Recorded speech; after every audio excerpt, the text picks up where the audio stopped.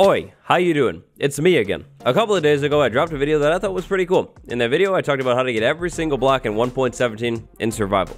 However, did you know there are some things in 1.17 that are actually survival off limits? Because there are, for sure, and some of these things are actually pretty big. In today's video, we're going to talk about some updates coming to Minecraft in the 1.17 update that you can only get in creative mode, or something like that. The update's getting pretty close now. I have some cool stuff on the way for 1.17. New survival, cool videos. You definitely don't want to miss this, so make sure you subscribe and leave a like if you like this one. Here are some 1.17 things that you can only get in creative mode, or something a little different. Some of the things that we're going to talk about today are going to be a little bit smaller, like this first one. First up, we have a game rule. This game rule, technically, you could technically use it in survival mode, I guess. The game rule is game rule freeze damage. If you turn it to true, you'll take freeze damage. If you turn it to false, you won't take freeze damage. Now, for sure, this is definitely going to be more of like a 1.18 thing because powder snow is probably going to end up being pretty rare in 1.17. But with the game rule turned on, check this out. I'm freezing, and I'm getting colder and colder. Now I have the frozen hearts, and I should be taking damage, but I'm not, because I turned freeze damage off. The sculk sensor is definitely one of the biggest caves and cliffs update features. The thing is gigantic, like the possibilities are endless here. However, if we search it in the creative inventory, it's not even there. The sculk sensor is technically coming to Minecraft in 1.17. However, if you want to get it, you're going to need to use the command, the give command. If you're on Bedrock Edition though, you're going to have to wait even longer because the sculk sensor is just completely not in the update at all. So the sculk sensor is a really cool feature, but there's a lot to it, which means this thing isn't finished. You won't be able to find this thing generating anywhere, and you won't be able to craft it either. Once this thing officially makes it into the game in 1.18, it's going to be completely different. It's a literal game changer. With this sculk sensor, you'll be able to make motion sensor doors. You could hook a comparator up to this thing and like sort the signals that it's detecting. You could use wall occlusion to make like a silence zone so I'm not seen anywhere, or you could use it to like sense mob movement in an area. The sculk sensor is truly insane. It's one of the most advanced redstone components to come to the game in years, maybe ever, but in 1.17, it's behind commands only. Huge shout out to our wiki, the Minecraft wiki for this next one. Minecraft 1.17 brings a ton of brand new tags to the game. Now I have to be honest, I'm not much of like a technical person. I mean, I like redstone and stuff like that, but all of the commands for like controlling things, yeah, it's not exactly my thing. But check this out, everything that you're seeing on screen right now, scrolling through, all of these things are new tags coming to the game in the 1.17 update. Now most of these things have to do with new blocks, but some of them don't. Like I said, I'm not the biggest technical person, and if you're not, these are probably things that you will never end up using. But if you do end up using these, most likely it's going to be in creative mode with like a command block or some kind of command summoning in something, setting something. Maybe you're a data pack creator and you're using these things. I have no clue. These new tags coming to the game in 1.17 are going to allow data pack and mod creators to do even more. Or if you're just into the technical stuff, they're going to allow you to summon in something really weird, like a diamond sword with a fox food tag. Alright, so technically speaking, you could experience this next one in survival mode, but you're most likely going to end up checking it out in creative mode because it makes a whole lot more sense. In the next update, we have a brand new single biome world type. 1.17 doesn't really change any significant cave generation at all. I mean, it adds geodes and deep slate patches, but no new cave biomes or big caves or anything like that. But if you create a single biome world with lush caves, you could actually find the lush caves in 1.17. If you end up doing this and go into the world and go under the ground, oh man, things look so good. Like the lush caves biome is just such a cool looking biome. These things are going to generate everywhere under the ground, including in dungeons and mine shafts. It's kind of crazy. There's no new gigantic caves or anything like that, but it's lush caves everywhere. You could technically play survival in this world, but this is what the experience is going to be like. Like right here, gigantic flat world. There are azalea trees, so you have oak wood in here. But that's literally it. You're going to miss out on so many different blocks, so many wood types, so many biomes, mobs. Look at this place. It's literally empty.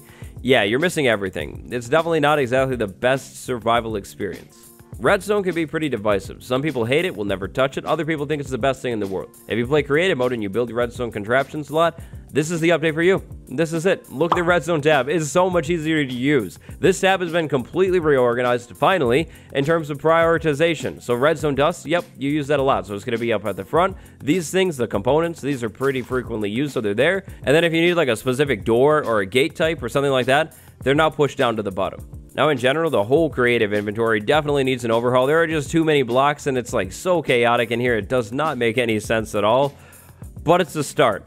At least the redstone tab is a little bit better, I guess. Look at this field. That's a pretty plain field, right? Well, that's where you're wrong. Look at the field now. Nighttime, and it's glowing. How is it done if there's nothing in the field? Well, it's actually pretty simple, you see. I'm doing this with commands, but not really just commands. It's actually an item.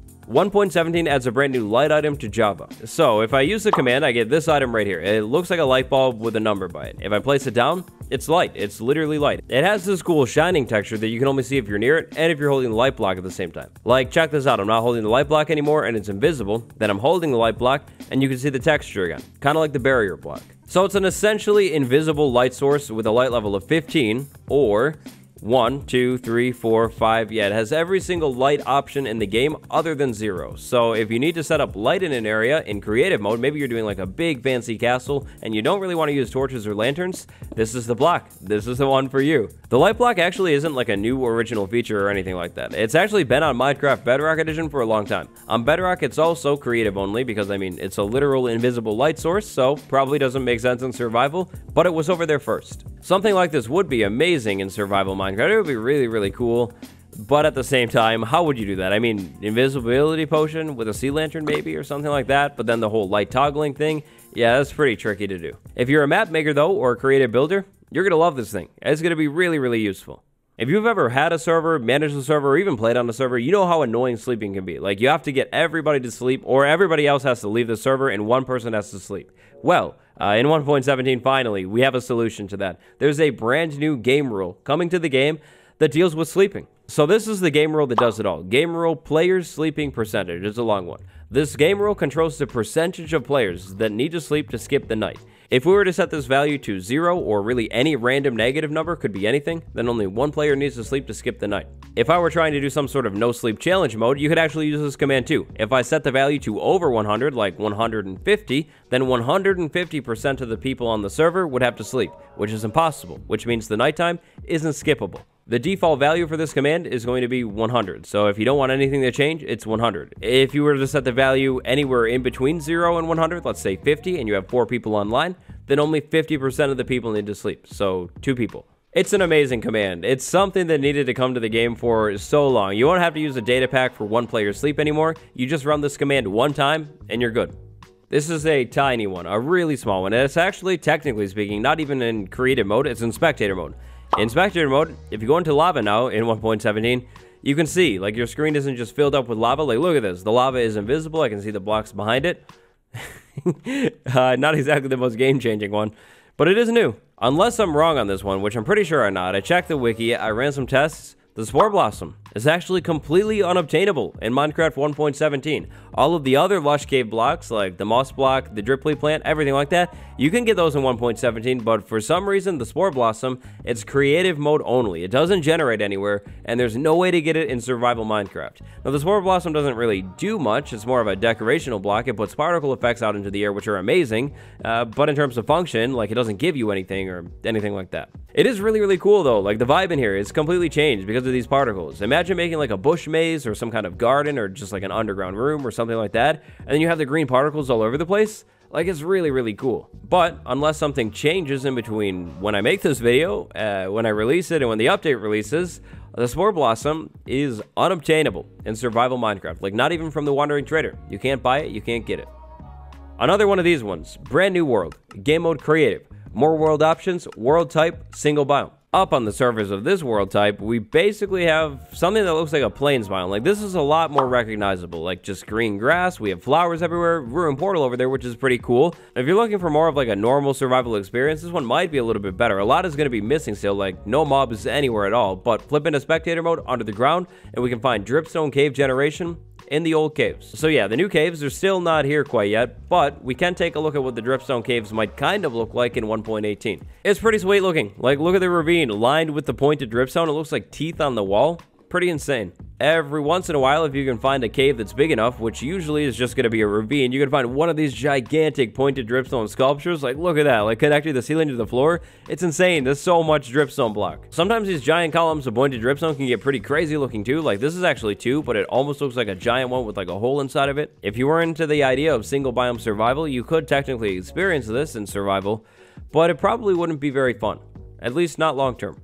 The bundle is definitely one of those features that people have been asking be added to the game for like a long time. In Minecraft 1.17, it finally makes it into the game, kind of. If I try this recipe in here though, I'm pretty sure that's the recipe, or it was. it's not going to work. Unfortunately, the bundle, just like the sculk sensor, is locked behind the give command. If you want the bundle, you're going to have to at least have access to commands. When I use the give command, I get a bundle, and it's like a normal bundle. Like, I can pick things up with it, which is pretty cool, and I can take things out of it. Yeah, it's a bundle, and it works like a bundle should, but it's one of those features that unfortunately just isn't finished for whatever reason. To be honest, I'm not completely sure if it's fully finished on Java or not. It feels pretty good. I could see it getting changed a little bit more, but the big problem with the bundle, it doesn't exist on Bedrock editions. And obviously, if it's not even there, it's not even close to being finished. When the bundle was first revealed at Minecraft Live, I was excited. Like, the bundle was really cool looking. This thing is going to help huge time with inventory management, especially when exploring. Like, you can put a bunch of random things like flowers, random blocks that you picked up, saplings, inside of the bundle, compact it all down to one spot. The bundle is a great feature for exploring and would really be nice to have right now, but we're going to have to wait. On the bright side though, with even more development time, maybe even more improvements can be made to the bundle, make it even cooler, or at the least, when the bundle gets added to the game, we will have those new gigantic caves with tons of new things inside of them to be able to actually pick up and put inside of the bundle. 1.17, part 1 of the Caves and Cliffs update is planned to drop on June 8th. There are so many brand new blocks and things coming to the game in this update. Some of those things you can get in survival, some of them you can't. That's going to do it for today's video. If you haven't subscribed yet, now is definitely the time. Once 1.17 drops, I'll have one singular video going over every single thing in the update, big and small. If you liked today's video, leave a like. Medical Boomstick, Swoopy Louvers, and Noodle Pork. Thank you all so much for the support. I'll see you all in the next one. Goodbye.